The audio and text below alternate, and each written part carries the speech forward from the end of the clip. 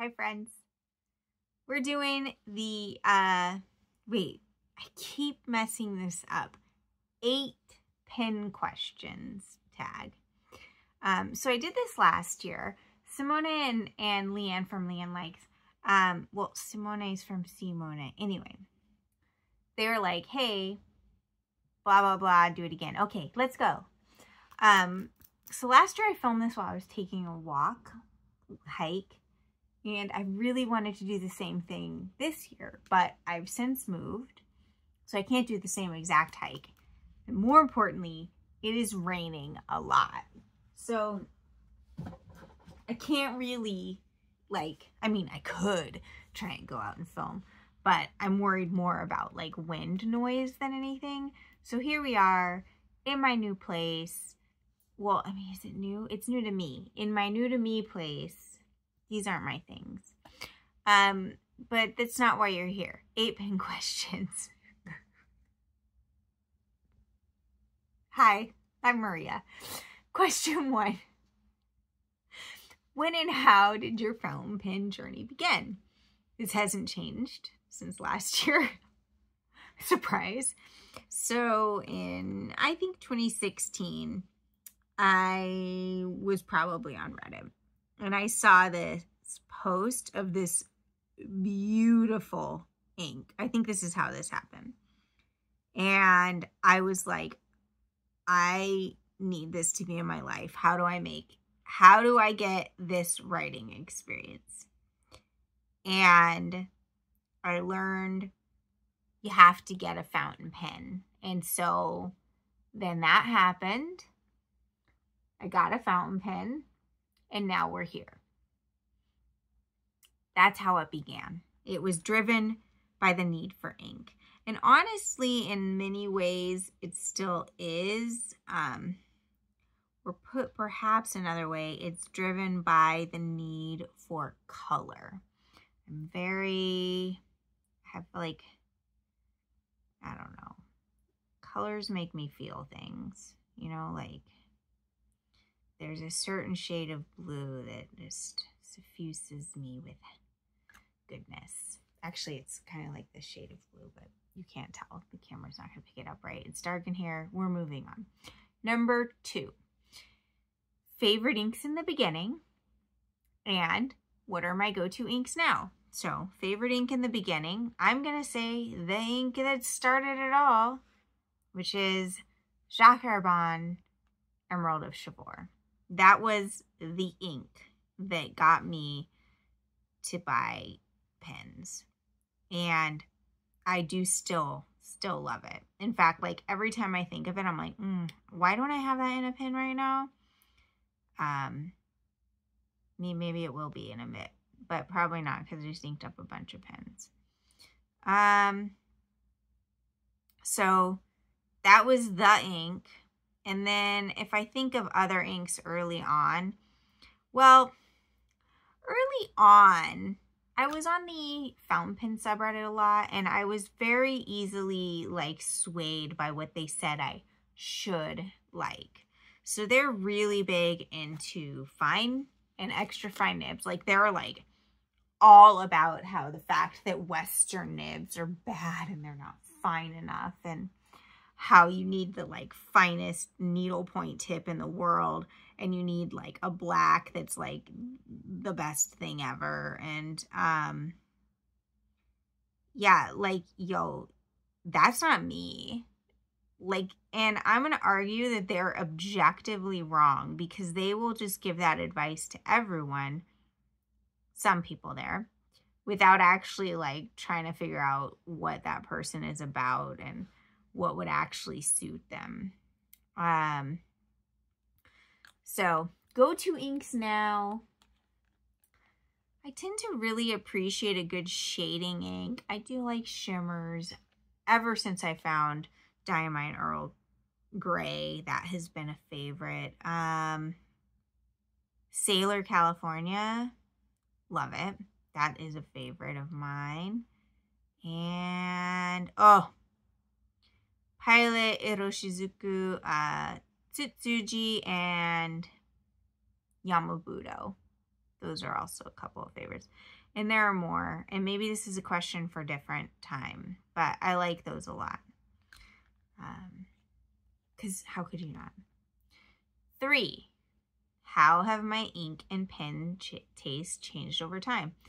You know, it's like I should really preview these questions because I'm answering them ahead of time. But is that me? No. So we're just doing what we're doing. So how have my pen and ink, blah, blah, blah, what I said before. So in some ways, I feel like my tastes haven't changed. It's more that I have honed in on what my tastes actually are. But, so again, early on with pens, I was about the extra fine, and I was kind of into like, let's look classy. Is that me? Maybe sometimes. I'm painting my nails. Did I mention that, by the way? I'm painting my nails. So, oh no, my computer screen went off. It can't go off. That's where the questions are. I think that, yeah, I liked, you know, more timeless, classy. I did really want flex nib up front. I've since learned that actually that's not like what fountain pens are great at, not modern ones. So I've kind of moved on a little bit. I think where I'm at now, as far as pen tastes, is like, well, solidly medium broad nib. I tend to skew more Western. Hold on. Sorry, I had to explain to someone that I am talking to myself, but I'm making a video too. Anyway, so I hate the terms Western and Eastern. No, they're so like imperial. Western to who? To England, of course. And oh, hi. Hi, friends. Hey, Amanda. It's not Amanda. It's me, you. It's me. Oh, that's me. That's my impression of me. That's not me. Anyway. Hi, friends. Welcome to 29 Inks, 29 Days.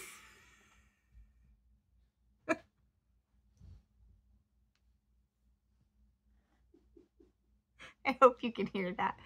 Anyway, look at my vein is going crazy right now. Okay, stop. Don't talk about the vein. Let's be normal. So anyway, I don't prefer super fine Japanese nibs because I write expressively, aka big, and I like them real thick and juicy. Anyway, so that's pen tastes, where I've rambled for 20 minutes about pens. And ink tastes, how have they changed over time? Well, I've gone through phases, right? Like there was a period where it was like, sheen, yeah, let's go. And then it was like, maybe I like shimmer, but then I didn't have the pens to like support the shimmer that I liked. And so then I was like, oh, you ruined my Pilot Metropolitan. Although, really? No. Okay, I'm not going to talk trash, but yeah, no Pilot Metropolitan for me is all I'm saying. Anyway, I really like shading inks. You know what? I like all the inks. I don't love sheen when the sheen overtakes the base color. I like color. That hasn't changed over time. Okay, question 4. Are there inks and pens that you have yet to try but would like to? Inks, I mean, there's so many inks I haven't tried, and obviously I need all of them because color. On the pens front, let's see. I feel like this is coming up soon, and I don't care. On the pens front, you know what's interesting to me? That Monarch nib. That seems interesting because it's like so different. And then Visconti, I'm into that. And maybe Aurora. I'm trying to say it like Italian. I hope you appreciate that. Yeah, that seems real interesting to me too. And that's like all that comes to mind. 5. What is your holy grail pen? Well, we went over this last time. There's not really such a thing for me. There's not like the pen to end all pens, right? Like the Holy Grail was something that was continually sought and never found. And in fact, many people don't believe it exists. So like, why would I want that in a pen? I don't. I don't want a pen that, like, I'm not going to dream after a pen that I'm not going to get. The ones I answered last time are still true. So if we talk about pens that I think are great, but that I'm not going to buy, would be like the Montblanc Agatha Christie pen. I like the snake clip because I'm Year of the Snake. I probably said all of this last year, but it's a new year and, you know, maybe I didn't say this. I also like the, I think, is it the Montblanc Rouge et Noir, which is also snake clip theme. I like those. I kind of dig the Aurora Mambas. I like the texture, but if I recall, those might be slightly rounded tops, which are not my jam. So those come to mind as pens that I think are like neat, but I'm not going to buy, which maybe is what Holy Grail gets at. I don't know. If we're talking about like a big budget pen that like I'm saving for and maybe one day I'll get, I don't know. Maybe something by Visconti. I eyeball that Divina, the like aqua-ish one. That's cool. And then there's another one by them that comes to mind. Maybe the Dark Age one. I don't know. It's not really a thing. Number 6.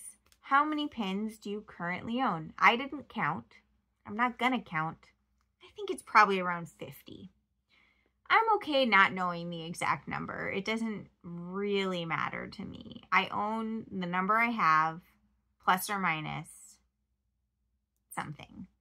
No, I own the number I have. I mean, there's no plus or minus about that. I mean, I do have pens that like I want to get rid of still. By the way, those ones that I said I wanted to get rid of last time, still want to get rid of them. I should do a thing and be like, hey, people, take my pens. But yeah, so I think it's around 50. I actually haven't bought that many pens over the last year. So it's not that many more than I owned last year. Last year, I think I owned right about 40, and then I bought a new pen case and that holds 40, but then I split them differently. So I think it's probably 50, maybe as much as 60. But anyway, number 7, do you have a limit on pens or inks in your collection? No. Is it a number? No. Is it a feeling? No. When do you know that you have reached your maximum? Nope. Why am I setting arbitrary limits on myself, y'all? I'm not. I have the number I have. If I want more, I'm going to get them. If I don't want more, I won't. That's it. I don't have, like, limits on this. If it's a thing that brings me joy, why do I want to stop myself from having joy? As long as it's not, like, hurting myself, right? Like, anyway, we won't get into that. But for reals. And then, number 8... consequently, what would you do if another pen or ink came along? I'd get it. Oh, I didn't talk about inks. Do I have a limit on pens or inks? On inks, my practical nature starts to take over where I think, like, should I really have so many inks? Am I really going to use these? And I do think, so I just moved, and having to pack your possessions and then like maybe do some of the carrying of them and then like finding places for them and then choosing like, oh, because I have stuff in storage, is this something I'm going to pay to store? That does make you give a hard look at the things that you own and think like, oh, do I need this? I didn't get rid of any inks or pens or even any related accoutrement as part of this move. For one, it doesn't take up much space. But I did stop doing the subscription service to get myself new ink samples every month because I found that I wasn't using them enough for me to feel comfortable. Plus, I wasn't using the stuff that came with the inks, and that felt really wasteful. In fact, I have like a whole box of stuff that I moved that I want to give away because I am not going to use it, and that didn't feel good. I don't like being wasteful. So that's the way in which I'd limit myself for ink. So what would I do if another pen or ink came along? I would get it.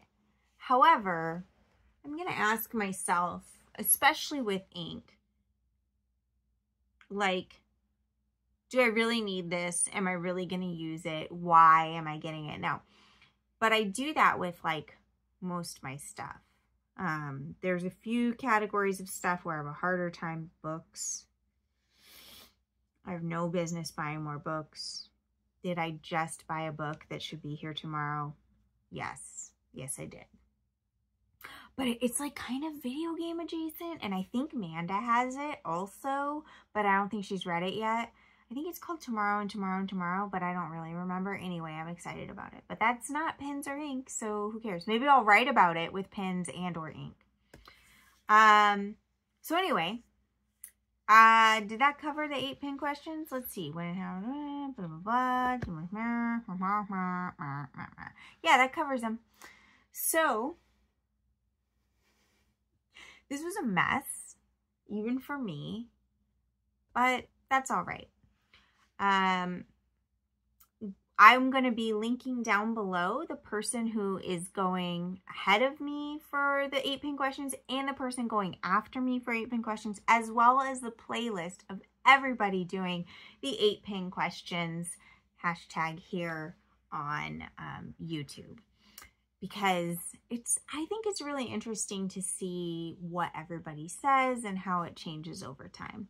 So I hope you'll check out some of the other videos, all of the other videos, and give them subscribes because they're by and large, no, stop. They are all wonderful people. I need to stop like caveat things, you know? Sometimes you're allowed to just be excited. Also, it's like past 11:30 at night and I've had a couple of old fashions at this time. Should I have started with that information? Maybe. Are you still watching? Probably not. But watch the other videos. And I hope whenever you're watching this, you're having a wonderful day.